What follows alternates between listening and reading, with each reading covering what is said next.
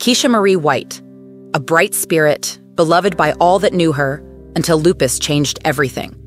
The ravages of rheumatoid arthritis had sapped her energy and fighting spirit, and blood clots in her toes resulted in a partial amputation. Finally, in April 2014, the cruelest blow of all came admitted to a hospital in Greenville, North Carolina.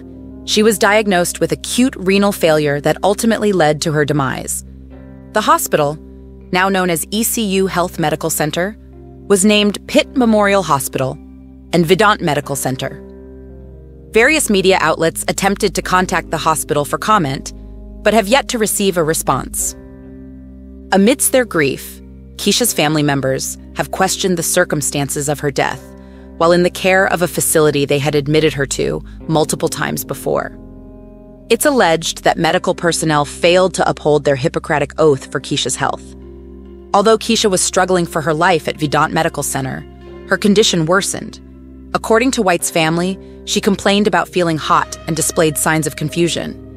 Keisha had been pulling at her cardiac leads and was complaining of being hot and was trying to lay on the cool floor, they said. Medical staff then restrained her after pulling out her catheter. Yet the exact events of that day remain unknown. Avens declared the restraints were employed for peaceful reasons. She'd exhibited signs of confusion and restlessness, all because of a lack of oxygen. The cannula at her nostrils had proven ineffectual as she continued to complain of difficulty breathing. But while White slumbered, her condition deteriorated.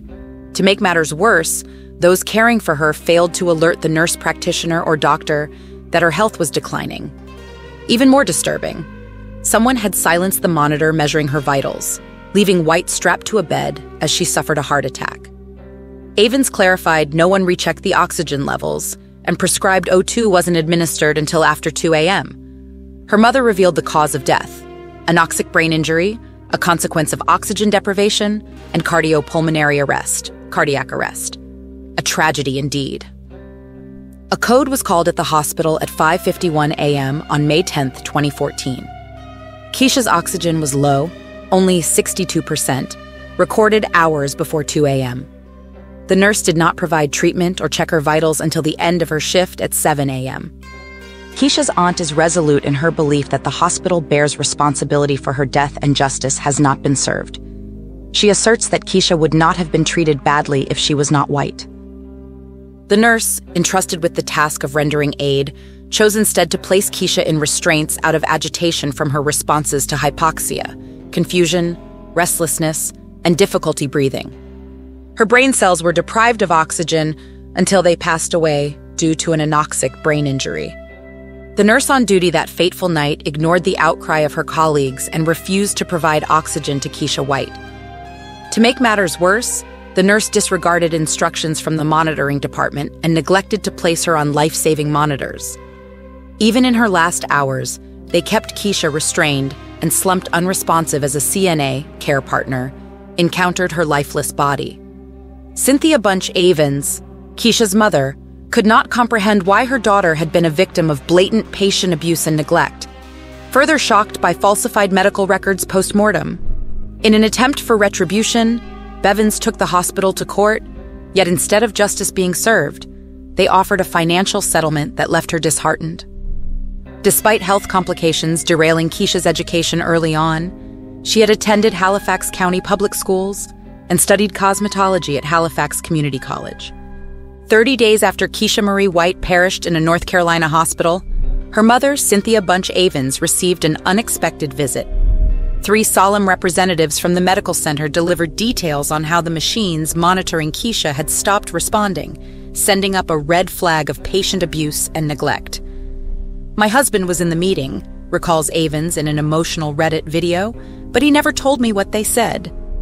Was it now clear that this was no accident? Was there something more sinister at play? Furtive alterations to medical records only added fuel to the fire. What was behind these terrible deaths befalling Black women under medical care? Studies prove that Black women face multiple roadblocks when seeking proper medical care.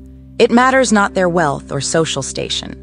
Serena Williams, tennis luminary and world-renowned champion, nearly died during childbirth in 2017 from a pulmonary embolism due to her healthcare provider's negligence.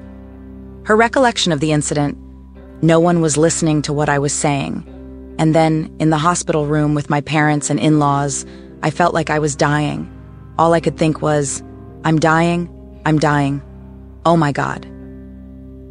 Bias still endangers the lives of patients of color today, leading to misdiagnosis and discounted symptoms. Only a few medical centers have implemented training in differentiating implicit bias, a knell for those unable to access such courses and treatments.